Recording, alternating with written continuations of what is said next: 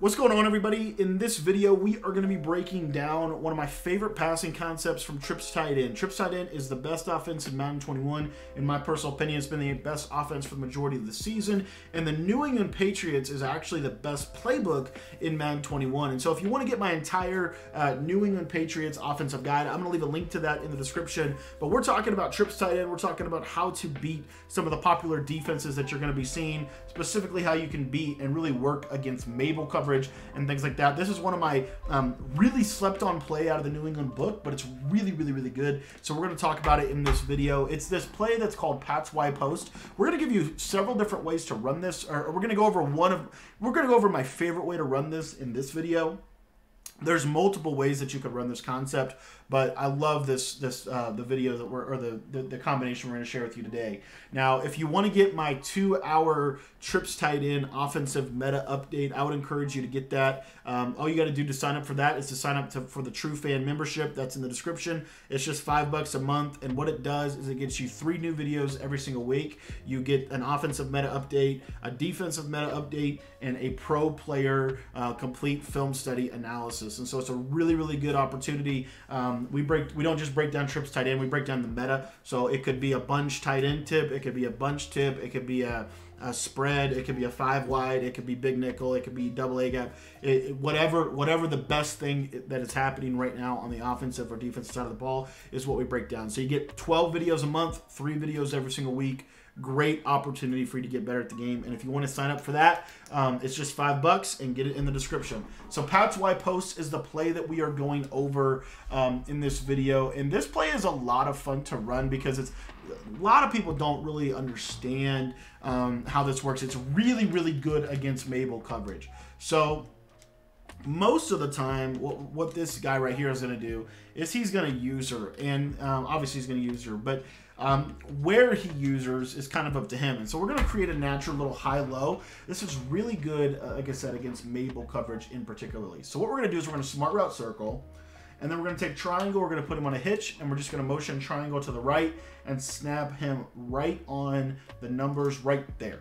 Okay, now if you watch this route to circle, you're going to notice that the outside third is going to do a good job of playing it. So just be aware of that. But here's what I want you to know. A lot of people, especially when they're defending trips tight end or gun bunch, they are going to deep half their outside corners.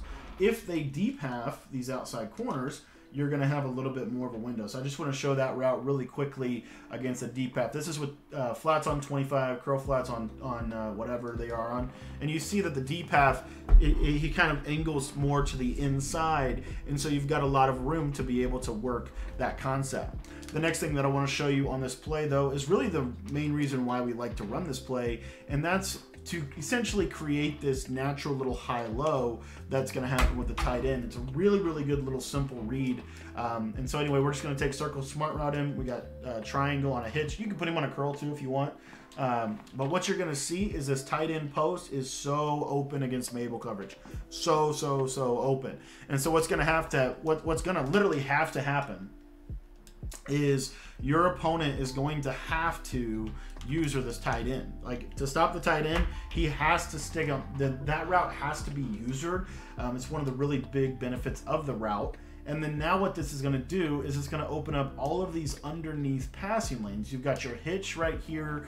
You see they're going to have to put a yellow zone on that side of the field. Very unlikely to do that. But if they do that, let me just show you what that's going to do. So let's say they put a yellow on that side of the field and they use the tight end, right? And they're still in their Mabel coverage because they have to be, because you have to respect the flats and everything else from other concepts that we've been running out of trips tight end. I mean, everybody knows that you have to do that. And so as a result, what's going to happen is now, oh, look to the right. Oh, he's got that yellow over there. And now this dig on the left is coming wide open for an easy 5 to 10 yards. So this is just a really good little yard gainer against zone. It's one of my favorite zone concepts in the entire game. The cool part about this is against man coverage, it's actually really common for them to do something like this right here. Maybe you have like a purple zone over there. But basically this is like their, kind of general go-to man coverage. So let's just cover this really quickly. I want you to really watch what happens here on the right side of the screen. if you just watch this tight end, you're going to see he's got this inside position, and oftentimes he's going to be able to catch that if that tight end has better route running. Robert Tonyan doesn't have the route running, unfortunately, to be able to consistently just torch, it. But in Mutt, you're going to be fine. You're going to have a tight end with good route running. You're going to be able to do this. Tonyan will sometimes get separation as well. But the other thing I want to show you is this running back route. It's a really glitchy route, especially against man coverage. It's not a table route. I want to be straight up and tell you it is not a table route. What it is it is almost like a running back out route. Like literally, it's one of the most unique routes in the entire game. I just want you to watch how this works. This is against like traditional cover 2 man. So you'll just see how it just takes this nice cut and gets to the outside. It's really good, especially if they man up like a defensive lineman to the running back. Another thing that you'll see a lot of people do is they might do something like this, because you have to anticipate that they're going to use this guy right here. So that's just kind of the way that you start out, especially when you're talking about trips tight end. It's one of the real cool things that it does if your opponent wants to run man coverage. But what you'll see here, again, he's just not over there. There's just no window. If they don't have, honestly, there's just no way to stop the running back out of this. There really isn't. Especially from nickel 3-5 wide. The best chance they've got is leave that middle linebacker manned up. But if they man up a defensive lineman, or if they man up, even that safety, look how it just cuts the outside just like that. Really simple, and it's a very simple little read. Now, let's continue talking a little bit about man coverage. On the left side, you're going to have a beat press opportunity for Davante Adams if he gets the press animation where he doesn't, obviously win the press. You have to be aware of that. You see right here, like right there, defense played pretty good as far as like being able to kind of take care of everything. But Davante Adams is something that typically will beat man-to-man. He just didn't do it right there. Okay, that's where I'd say if you are expecting man, I would recommend a curl route on triangle. I would not do a hitch if you're expecting man-to-man.